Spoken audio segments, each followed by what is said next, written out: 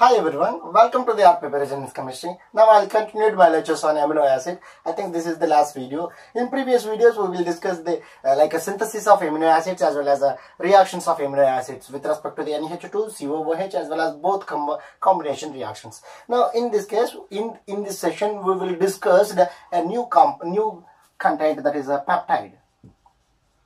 That is nothing but a peptide synthesis. Now, however, the peptide is nothing but amide bonds in a different protein series is called peptide. Okay. Now let us discuss the peptide synthesis as well as analysis of those two those end groups of peptides. One is NH2 end group, another one is COOH end group. Okay. Now let us discuss it one by one very clearly. The first one is introduction of a peptide series. Now here it is NH2, CHR1, here COOH. So this is the one of the amino acid. Now again, which is treated with another amino acid, that is also NH2, CHR2, COOH. These two are the amino acids. Okay, these two are combinedly to form the a new C double bond O NH functionality. CHR2 like a COOH. Now here CHR1 like a NH2. Okay, so this is not the synthesis method. Now just I'll explain the formation of a peptide linkage. Okay, now here it forms the CONH2 bond, that is called amides. Okay, so amide bonds in a protein series is called peptide. So this is the peptide bond. Okay, now here the combination of two amino acids will give the only one peptide. So in generally n number of amino acids will give the n-1 number of peptide linkages. Now n number of amino acids will give the n-1 number of peptide. So in case of 3 amino acids will give the 2 peptide linkages, 4 amino acids will give the 3 peptide linkages. Okay, that is the very simple thing. Okay, now let us discuss the detailed analysis on CONH. Now here it is the C double bond ONH. Okay, so it is C double bond ONH. So this is the amide linkage. Now here nitrogen having the lone pairs, that lone pairs participate the a ketoenol tautomerism. It gives the another resonating structure. Okay, here it gives the resonating structure. So in this case we will got the two types of resonating structure. Among the two, only one is stable. Now let us examine. Here it is the R group. So here all the groups are considered as R. Now here all the groups are considered as R2. Let us examine. Okay, now here C double bond O like R, here nitrogen, it may be possible like R over the H. Okay, not only this, here it is also possible, here hydrogen will shift it towards the upside, it gives the one compound. Here in case hydrogen will orientate the bottom of the group, then it forms the another isomer. Okay, now here it forms the two types of isomers. So one is both the R groups are same side, here both R groups are opposite side. Okay, now before going to that detailed analysis on these two groups, here C comma N, that is a C single bond N. Here it is assumed to be a single bond due to the bond length of CN. It is very closer to the double bond character. So in a amide linkage of a protein series, here it assumed to be like a double bond nature. So here it is a double bond compound. That means here these two groups are in the same side of the double bond. Then it is S-cis isomer. Here these two groups are opposite side. Then it is called S-trans isomer. S-trans isomer. Now among these two, here the trans isomer is more stable.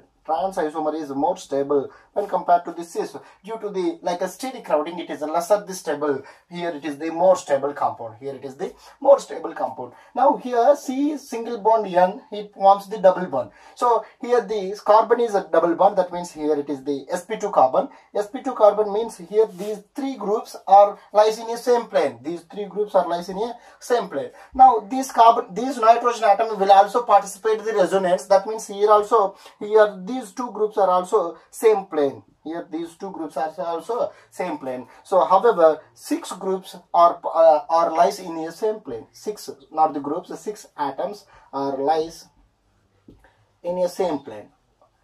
Is it clear? I'll explain one more time. Now here, carbonyl compound, that is the sp2 carbon. sp2 carbon indicates it is a trigonal planar shape. Okay. Now due to the planarity of these compound, so oxygen or R group and nitrogen are in same plane. Okay. So if these three groups are in same plane, nitrogen will participate in the resonating. That indicates here these two atoms are also lies in the same plane. So totally 6 atoms lies in a same plane. So here it is the like 120 degrees. Here also it is 120 degrees.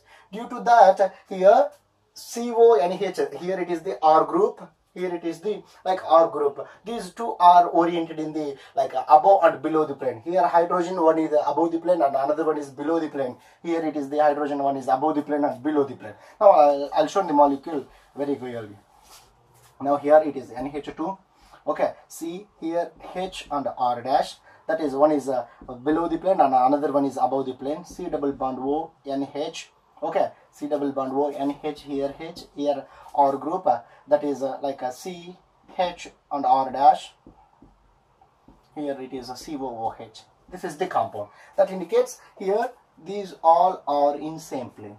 These 6 atoms are in same plane. If all are atoms in the same plane, planar moiety. If hydrogen group is, it may be above the plane or it may be below the plane. Here R group is, one is above the plane and another one is below the plane. This is the geometry of peptide linkage. Okay, so now I'll show the 3-dimensional geometry of these type of peptide linkage in below. Okay, which observes very clearly. So one group of the like here one of the hydrogen group will appear, it may be above the plane. In the next case it may be appears like below the plane. So that is the like a linkage. A 3-dimensional geometry will give the complete understandable concept of these peptide linkage. Okay, so this is the very basic introduction of the peptide linkage. Now let us go through the like a synthesis of peptides. Synthesis of peptides.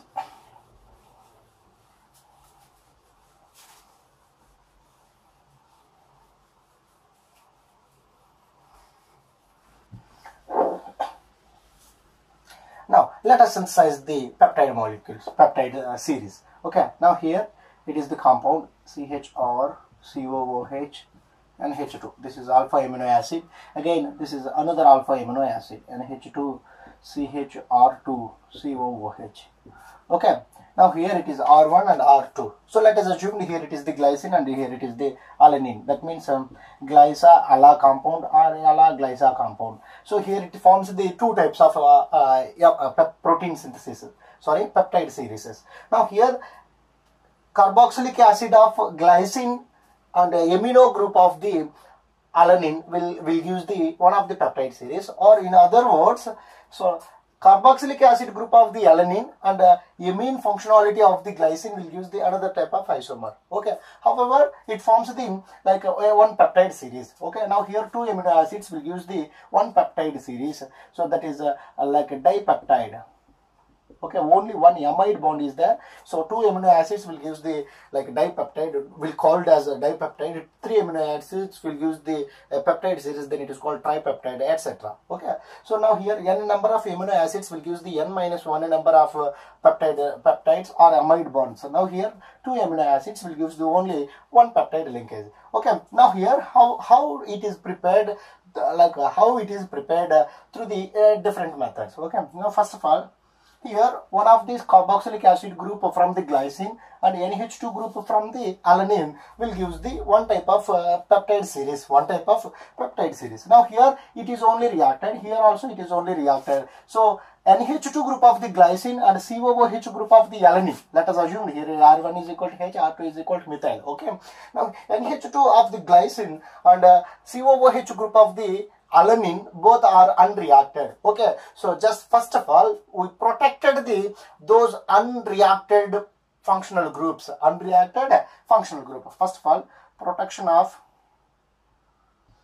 NH2 group.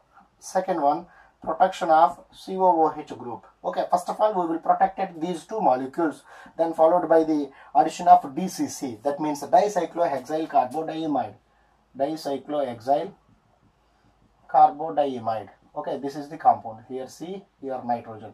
Okay, so dicyclohexyl carbodiamide. Here the DCC will enhances the rate of leaving group capacity of OH functionality. That's why here it enhances the rate of amide bond formation. Okay, now here it is CONH, CHR2, COOH, here like a CHR1, NH. Here it is protected, PZ. Here also protected, that is PZ. So two groups are protected. So this is the third step, that is like a formation of amide with DCC.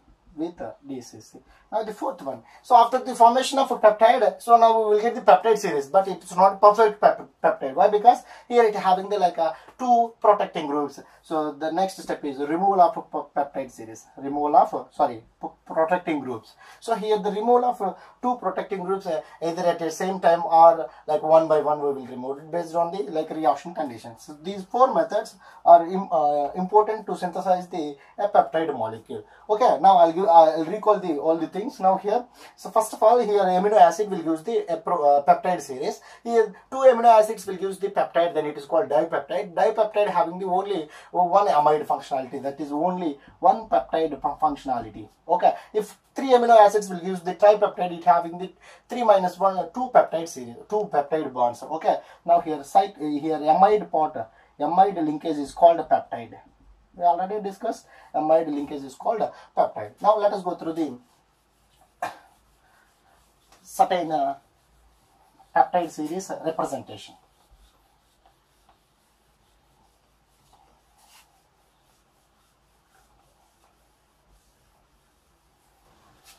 Now let us go through the tripeptide series. NH2 CHR1 CONH, here CHR2 CO, like NH, here like a CHR3 COOH. So here it forms the peptide series, it forms the 3 amino acids. That's why it is called as a tripeptide series. Here let us assume here it is maybe like a glycine, valine, methionine. So let us assume glycine, valine, methionine. So these type of amino acids will represent the IUPAC nomenclature. So here EK acid, that is glutamic acid or aspartic acid, or ions, glycine, valine, methionine, phenylalanine, ions, both are replaced by the IL. Last amino acid will represented as usually. Okay, now here it is glycine, ion is replaced by the IL, glycyl. Valine is ion replaced by the IL, valyl, methionine. Here last one is same. So this is the like peptide series. So glycyl, valyl, methionine. Okay, so let us assume here it is valine, serine, TRE. So tryptophan. Okay, or any other groups like cysteine, CYS. Okay, valyl, serine, cysteine. Okay, these are the amino group IUPAC nomenclature. Now, however, the representation of amino acid is very important thing. So, representation of amino acid is always, it is a constant. Okay, now here NH2 always represented the left side. NH2 group always represented the left side. So, COOH functionality always represented the right side. Okay, now NH2 always left side, COOH group always right side. So, NH2 left side attached, left side ending amino acid is called N-terminal amino acid. N-terminal amino acid. So right side ending amino acid is called C-terminal amino acid. C-terminal amino acid. It is a particular, it is a constant representation of a peptide series. So left side always N-terminal, right side always C-terminal. So based on the N-terminal and C-terminal amino acid groups, we will analyze the peptide series which is N-terminal amino acid, which is a C-terminal amino acid. Okay, now let us discuss those N-terminal and C-terminal analysis on the peptide series one by one. So first of all, we will start the series C-terminal amino acids. Okay, the first of all, C-terminal amino acid, that is A. C-terminal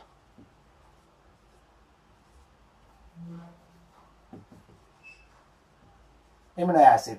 In this case, first one is like a carboxypeptidase. Carboxypeptidase. peptidase. So this is the very important thing. So here 1 mole of carboxypeptidase, it cuts like a C-terminal amino acid only. 1 mole, it cuts one of the C-terminal amino acid. Let us assume here it is valine, like cysteine, methionine functionality. Methionine, this is the peptide series. Now, whenever we use the 1 mole of carboxypeptidase, 1 mole of carboxypeptidase, it cuts only 1 mole of C-terminal amino acid. We will discuss it in previous case. C-terminal amino acid always represent the right side. So that's why we will get the valine, cysteine plus methionine. Okay, here we will get the C-terminal amino acid as usually. Okay, again, if you want to separate these two molecules also furtherly, then here it requires another mole of carboxypeptidase. So that means here valine plus cysteine. Okay, so this is the best method to analyze the C-terminal amino acid, that is the carboxypeptidase. So here we will separate the each and every amino acid in a peptide series. Okay, so if you have the like a 4 member of series, we will use the 3 moles of carboxypeptidase.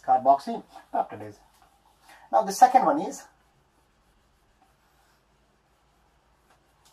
like that is a hydrogenolysis. Okay, hydrogenolysis. That means here the addition of hydrogen with a peptide series. However, the peptide hydrogen having the nitrogen, that nitrogen atom having the lone pairs.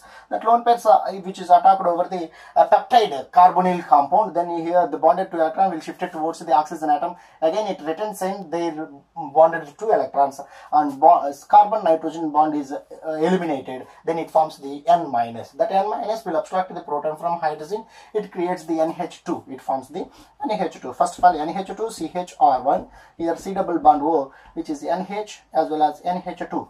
So this is the first compound. Again, how here the number of hydrogens we required, the number of peptides. If tripeptide, here it having the diamide linkage. That means diamide it requires 2 moles of hydrogen. Again, another mole of hydrogen will work similar as the first one. Now we will get the molecule like here NH2. Here NH minus will abstract the proton from first mole of NH2. Now we will get the NH2 CHR2. Here also CO. Here similarly we will get the NH and NH2 molecule. NH and NH2, that is a hydrogenated amino acid. Now final one is like a NH2 CHR3. So COOH. So we will get the 3 molecules. Let us designated these molecules as X, Y, Z. X, Y, Z. Now we will get a mixture of compound in a reaction mixer. So if you getting the mixture of compound, definitely we will isolate the different techniques. Now here the main method which is used for the separation of organic molecules, that is ionic exchange method or column chromatography method. So column chromatography method, we will take the column which is a bigger size than that of the burette equipment. Here it is the bigger size, bigger than that of the burette. Okay, now here it is filled by the white sand, that is nothing but silica. Okay, so here we know that silica is acidic in nature. We know that. Okay, now in this case here which is packed by the silica, white sand. So after the packing of silica, it a little amount. Now we will add our reaction mixture over there. Our reaction mixer. Okay, so here it is the reaction mixer which contains X plus Y plus Z. Again, so whenever we will add the mobile phase solvent, that is like N-hexane or certain mobile phase solvents, that mobile phase solvents will brings one of these molecules way earlier. One of the molecules, like 1 by 1 molecules, as usually if we increase the polarity of polar compounds of mobile phase, we will increase the mobile phase polarity. So we will get the compounds 1 by 1 based on their polarity. Okay, now here silica is acidic in nature. Acidic compounds can binds the molecules with basic nature. Okay, now here it is NH2. These X and Y having the hydrogen molecule. Here there is no availability of acidic proton. These two are strong basic compounds. Here it is acidic compound. That means here it is the very weak basic.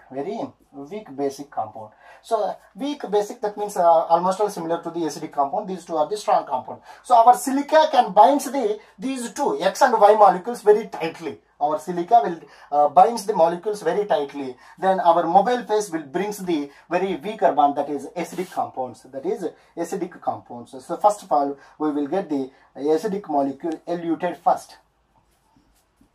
Acidic molecules eluted first. So followed by the like a very weaker bases, strong bases, very strong bases, like that. Okay, if you increase the polarity of mobile phase, we will get the molecules one by one very quickly. Okay, so this is the technique of chromatography. Now let us go through the third method, that is the lithium aluminum hydride.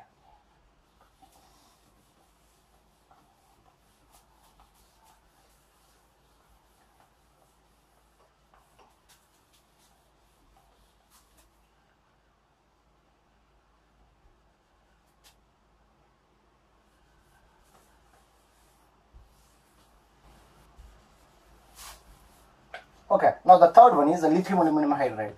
So third one is lithium aluminum hydride or lithium borohydride. Lithium borohydride. So these two are the compounds. So whenever these our peptide linkage will treat it with lithium aluminum hydride, C-terminal carboxylic acid will converts into alcohol, that is primary alcohol. Now here the NH2 CHR dash CO NH, like a CHR2 C double bond O NH CHR3, so that is a C double bond O. Here C double bond OH becomes CH2OH. So it converts into primary alcohols. It converts into primary alcohols. After a very small acidic hydrolysis, then here it is hydrolyzed. So we will get the compounds.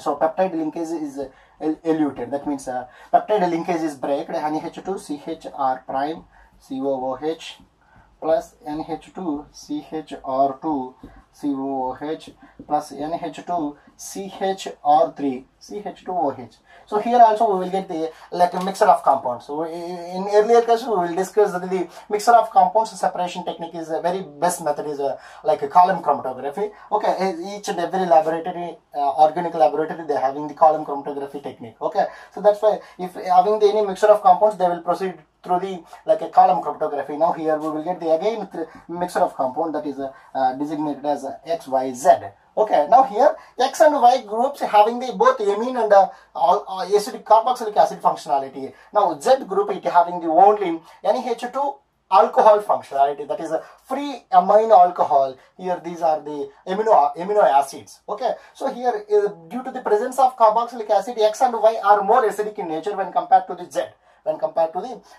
So whenever we will take these three mixture of compounds in a column in previous manner, like here it is a silica which is packed by the silica, then after reaction mixer. Okay, now X and Y are very like acidic in nature when compared to the Z. So that means Z is basic compound. Z is like a basic compound when compared to the X and Y. So here our silica is acidic in nature. Acidic compounds can bind the basic molecules. That means our silica binds the Z molecule. That means whenever we will increases the polarity of the molecule, the first of all X and Y are eluted. So finally, lastly, Z is eluted. So Z eluted at lastly. Z eluted at lastly due to the basic nature. Basic compounds can bonds with the silica compound. Okay, these three methods which are best method to analyze the C-terminal amino acids. Now let us go through the N-terminal amino acids.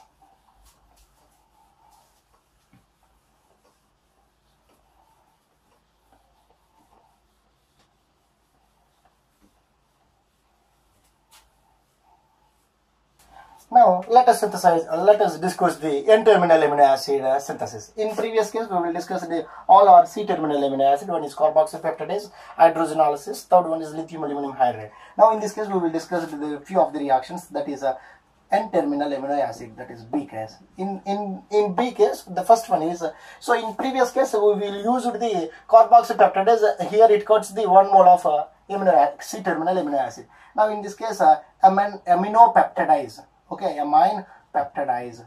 So that means here it cuts the cysteine, valine, serine. Let us assume here 1 mole of aminopeptidase is used. Here it cuts the 1 terminal amino acid. We will get the valine, serine plus cysteine. Okay. So again we used the aminopeptidase and another mole. We will get the valine plus serine.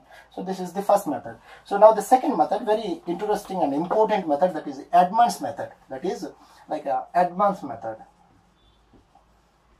Okay, so Edmons reagent, which is simply, it is called as here phenyl N double bond C double bond. Yes, we know that NCS minus is isocyano. So isocyano having the sulfur group, then it is called thioisocyano. So here the phenyl derivative of the thioisocyano, then simply it is called as phenyl isothiocyanate. So PTC, simply here it is called phenyl isothiocyanate PTC. Okay, so PTC reagent is called Edmons reagent. Whenever Edmons reagent will treat it with our peptide series N double bond CS, here it gives the phenyl thiocarbonyl. So N terminal amino acid having the NH2 functionality, that NH2 having the lone pairs, that lone pairs will attack over the electrophilic center of a phenyl isothiocyanate group, then it becomes S minus. S minus will return send back their electrons, then bonded to 2 electrons will shift it towards the nitrogen atom.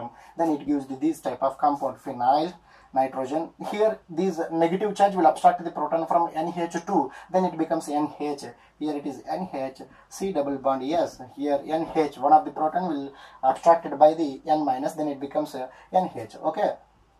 Now here it is CHR dash, C double bond O, NH, CHR2, here C double bond O, NH, CHR3, C double bond OH. So this is the compound. So after getting the a phenyl thiocarbonyl compound, so whenever we use the HCl, here the presence of acidic compound, here it creates the cyclic compound. Whenever the nitrogen lone pairs will attack over the electrophilic center of carbonyl compound, then bonded 2 electrons will shift it towards the oxygen atom. Again, those bonded 2 electrons will return send back their electrons, then it becomes N minus.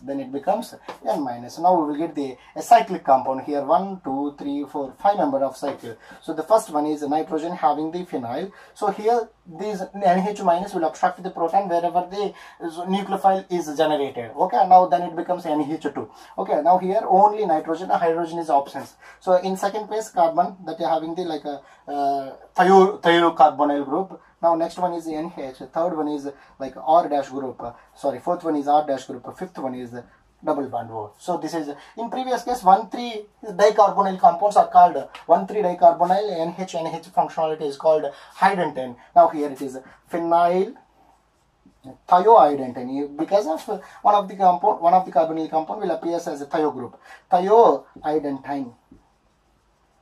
Phenyl thiohydrogen, simply it is PTH. Here it forms the PTH, as well as NH2 CHR dash, C double bond O, NH. That means here it is R dash is eluted, here NH2 R2 CO NH CHR3 C double bond OH. So here it is the intact compound. So here it forms the intact compound. If you want to separate these two amino acid functionality, then we used the another mole of PTC, then the processes will be repeated. So process will be repeated. Now we will get the each and every component as usually. So this is the second method, which is used in the N-terminal amino acid.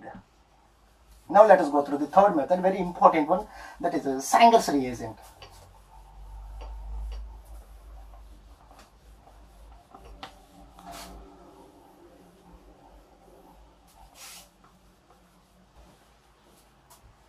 Okay. Now the third method in N-terminal amino acid, that is very important method, Sanger's reagent. We are already discussed the Sanger's reagent, that is nothing but here it is a fluorobenzene. Fluorobenzene having the second and fourth position is nitro. 2,4 dinitrofluorobenzene is called Sanger's reagent. Whenever the Sanger's reagent will treat it with our peptide molecule, a strong little bit heating, presence of little bit heating, here it is eliminated as HF, so it forms the DNFB derivative, 2,4 dinitrofluorobenzene.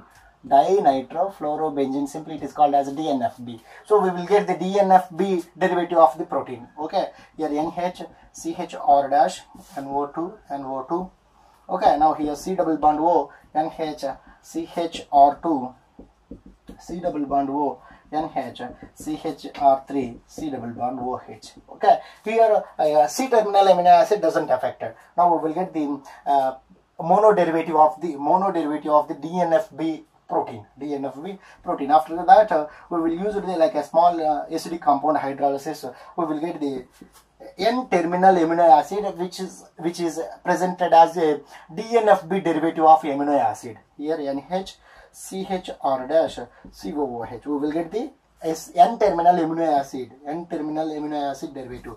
So after that, N-terminal amino acid here NH2CHR2 C double bond O NHCHR3 COOH. Okay, if you want to separate these two amino acids, again we will repeat the same process. Now here DNFB derivative, which is separated by the TLC, that is a thin layer chromatography method, okay, which is isolated as well as identified by the TLC method. After that, we will get our pure amino acid. So this is the very easier method for the N-terminal amino acid analysis. Okay, so again it is some difficulties are there in by using these type of Sanger's reagent. The main difficulty the main problem with Sanger's reagent is if N-terminal amino acid, listen carefully, N-terminal amino acid having the another NH2 functional group. Let us example, so here that is NH2, that is lysine. If lysine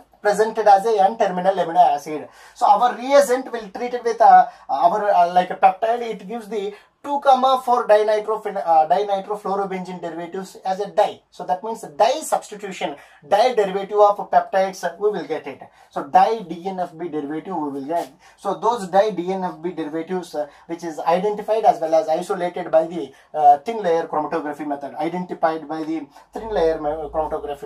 in similar way of the previous discussion. Okay, not only NH2 functional group, if like serines, those molecules having the like OH functionality, cysteine molecules having the SH functionality, those type of molecules will react with our 2,4 dinitrofluorobenzenes very slowly. Okay, when here the reaction will be proceeded, it reacts startingly very slow reaction, then it becomes very like a very faster reaction. So this is the somewhat undesirable product. Okay, now however, this Sanger's reagent was modified by the recent advanced reactions, that is as a Dansyl method.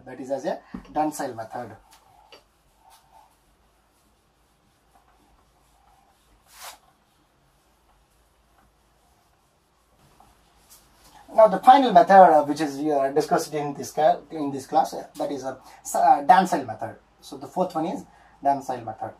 So in previous case, Sanger's reagent, that is nothing but 2,4 dinitrofluorobenzene. Now here they are used in the instead of fluorobenzene, they are used the like naphthyl derivatives.